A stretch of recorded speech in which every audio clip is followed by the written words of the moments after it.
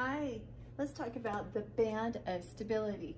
So this right here is your band of stability. Now see this black line right there? That is showing the N to Z, which is the neutron to proton ratio equal to 1, okay? So that's what we're comparing this against. Now this is a really cool diagram, love this, and many thanks to our CH302. If you want to Google this, I really like this band of stability.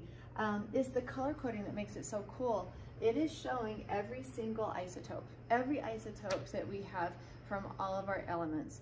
And remember, an isotope, that is simply two atoms. They have, of course, the same number of protons. They're going to be the same element, but a different number of neutrons. So notice down here we've got number of protons, 6 through, and that's going to be our 118. And then here we have our number of neutrons on the y-axis. So N stands for neutron, Z stands for proton. And what we do is we divide that so that we can get one number. It's the neutron-proton ratio. And then it's been plotted, but it's been color-coded. Okay, the black that you see right in here, kind of this like stair-step little zigzag line, those are the stable isotopes. I mean, look overall, very few isotopes really are stable. Great majority in comparison are actually unstable. So only the little black ones are the stable isotopes. Now, two are left right here. Notice this, the little B minus. This is showing that these isotopes undergo beta decay. The isotopes on this right-hand side, this orange, they undergo positron decay. So that would be, as a reminder, your positron, remember that's your E with the +1 and the 0, and the beta is the E with the -1 and the 0. Now it's going to be, as we get close to 82, above 82, that's where we start to have our alpha decay. And you'll recall that the alpha decay is just a helium, just going to be our helium atom. Now, I don't know if you can see it, there's a light little purple right here, that's a neutron decay, so just a little bit of neutron decay. Now, a few facts that I want to give you about stability and interpreting this band of stability. The most stable isotopes tend to have a neutron-proton ratio of a perfect 1:1, so they have the same number of protons as they do neutrons. A great example of that would be a carbon-12. You've got 6 protons and 6 neutrons. Let's see, or a 1 to 1.5. Now, while I'm on that, let me show you, after 20, or I should say up to atomic number 20, the atoms tend to have the same number of protons as they do neutrons. But after 20, which is calcium, our neutron to proton ratio, we are going to have more neutrons. So it's always a 1 point something. It's always greater than 1, okay? The ratio is always greater to 1. So up to 20, we tend to have a 1 ratio. But then after 20, it's always going to be greater than 1. We need those neutrons to help stabilize the nucleus with all those positive protons so that they don't repel each other. Now, just kind of a little interesting fact. You might be given a series of isotopes and have to predict which one would be the most stable. So an even number of protons and an even number of neutrons tend to be the most stable. So if you get an isotope that's both even number of protons, even number of neutrons, that's the one that you would predict would be the most stable.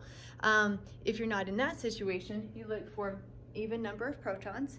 And if you don't have that, then you're looking for the even number of neutrons. If you have odd protons, odd neutrons, that's going to be the least stable. So that will help you kind of predict what's going to be the most stable isotope.